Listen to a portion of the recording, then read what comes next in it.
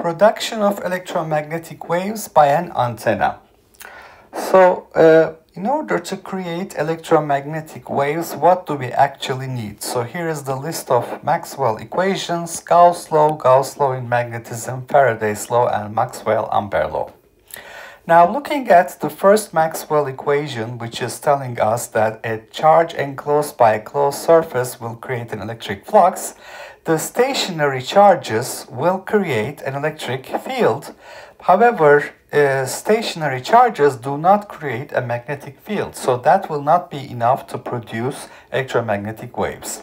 On the other hand, looking at equation number 4, steady DC currents enclosed by a surface will be producing a magnetic field. So this is the path integral of the magnetic field.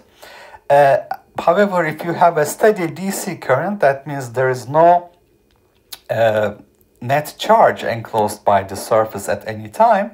That means the electric field will be zero. So these steady DC currents and stationary charges cannot produce electromagnetic waves. So what do we need to produce electromagnetic waves?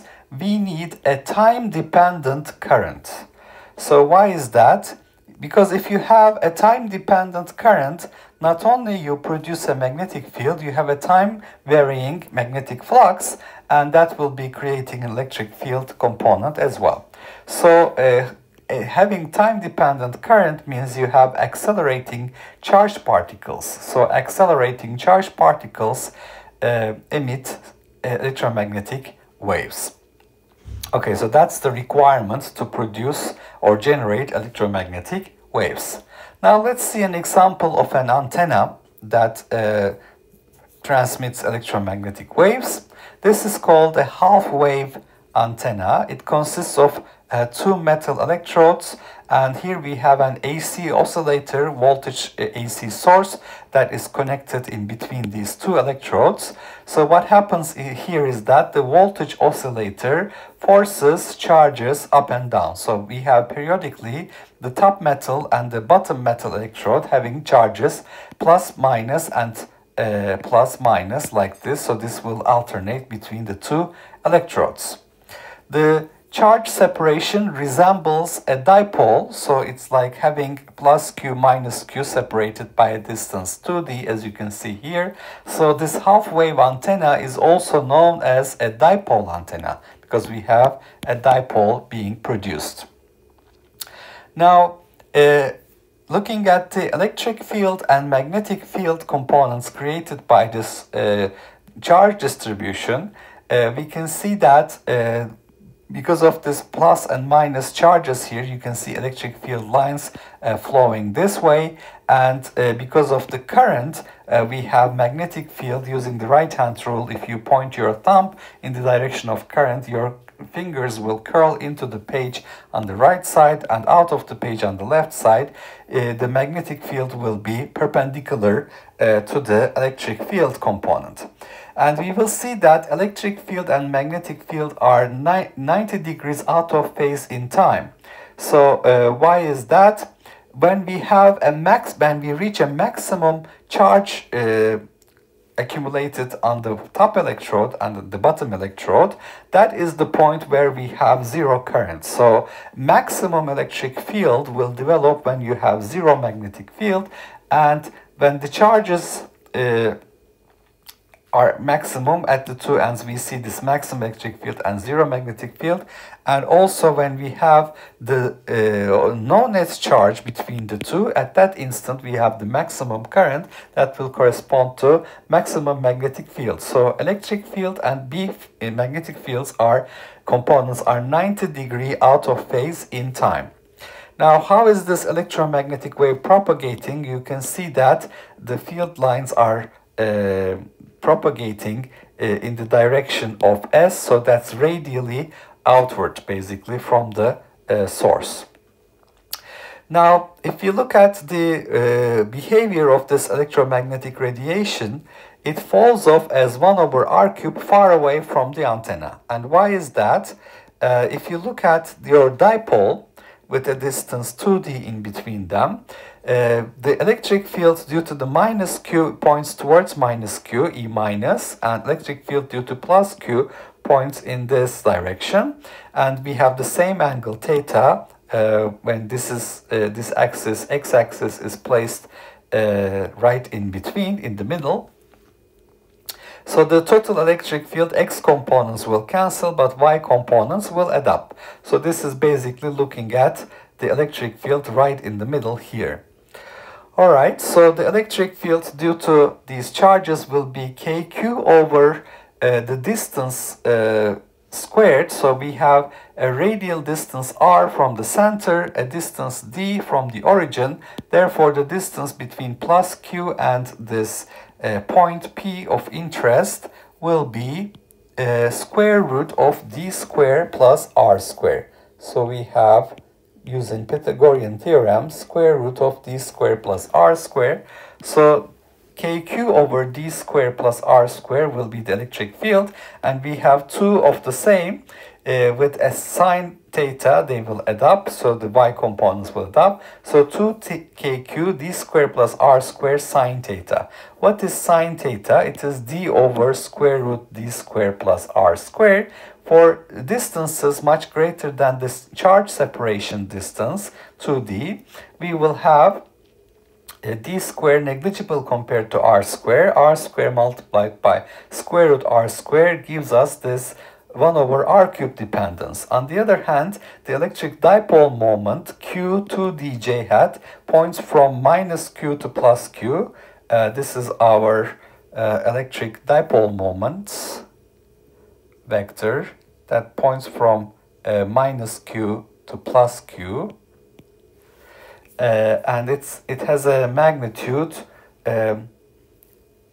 basically q, one of the charges, multiplied by the distance between them, 2d. So q2d in j hat direction. Therefore, we see that this is k times p over r cube. So that's basically the magnitude of the electric field. So the electromagnetic radiation falls off as 1 over r cube far away from the antenna. That's correct. Now, at great distances, electric field is induced due to time-dependent magnetic field, and magnetic field is induced due to time-dependent electric field, and these fields are in phase and die off as 1 over r. Now, we know that the electric field varies as 1 over r cube at greater distances. Therefore, the electric flux 1 over r cube times 4 pi r square, assuming that we have a spherical wavefront for radially outward fields, vary as 1 over r.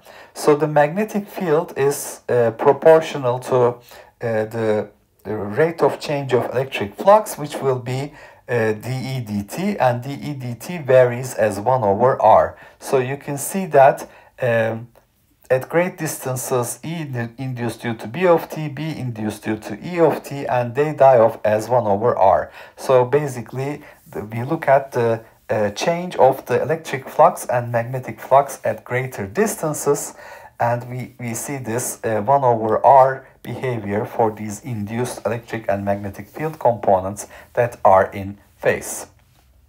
Now, the magnitude of the pointing vector, the power per perpendicular area, is basically proportional to E times P. So you can see that because of these 1 over r's, we have 1 over r squared dependence for r much greater than d. This intensity is proportional to sine squared theta over r squared. Well, intensity is proportional to 1 over r squared because of the 1 over r dependence for these in-phase induced electric and magnetic fields at greater distances. At the same time, you can see that when theta is equal to 0, that is, you are within the metal electrode, the magnetic field is 0. And we see that the magnetic field is maximum when we go to an angle of 90 degrees. So that B back sine theta is the magnetic field. Similarly, we have electric field varying as E max sine theta. Electric field is also going to be maximum right here because it will have all the y components adding up. So you will see that because of these sine theta dependencies of B and E fields, their product also vary as sine squared theta. So sine squared theta over r square is the intensity dependence on the angle with respect to the central y-axis and the distance r from the center. Now, as a receiving antenna, the response is maximum when the antenna is placed parallel to the electric field and zero when it is placed perpendicular to the electric field. So we have to put it parallel to the electric field to get the maximum response. And where is this actually used? If you look at the TV antenna, this is basically an array of dipole antennas, as you can see here. And why do you have to change the angle in order to get the maximum, in order to maximize the signal that we receive when this is connected to a TV? Because we're trying to align the antenna axis parallel to the electric field axis to get the maximum response. Okay. All right, so we talked about the condition to generate electromagnetic fields, electromagnetic waves. We see that electromagnetic waves can only be generated if we have a time-dependent current, and that means you have accelerating charged particles. This is what we find using Maxwell's equations number 3 and 4, Faraday's law and Maxwell Ampere law. And we talked about the half-wave antenna. The distance between the top and bottom boundaries of this antenna is equal to lambda over 2 in this case. We have a voltage oscillator that is connected in between the two electrodes, which creates a dipole that's oscillating in time. The electric field and magnetic field components close to the antenna are 90 degrees out of phase. The pointing vector points radially outward. Far away from a dipole, we know that the electric field drops off as 1 over r cube. But because of this electric field dropping as 1 over r cube, we have an electric flux that is time dependent, that varies as 1 over r at these greater distances, which produce an in-phase magnetic field that varies as 1 over r. And electric field and magnetic field components, as you can see here, are maximum when theta is equal to 0 when theta is equal to 0 for magnetic field, and theta is equal to 90, magnetic field is maximum. And because of this in-phase relationship at these greater distances, electric field also, the induced electric field also has the same dependence on the angle theta. Therefore, the product of the induced electric and magnetic fields vary as sine squared theta over r square, creating the intensity profile at great distances. And as a receiving antenna, the response is maximum when the antenna axis is parallel to the electric field and 0 when it is perpendicular to the electric field. This finds an application as a TV antenna where we have an array of these dipole antennas.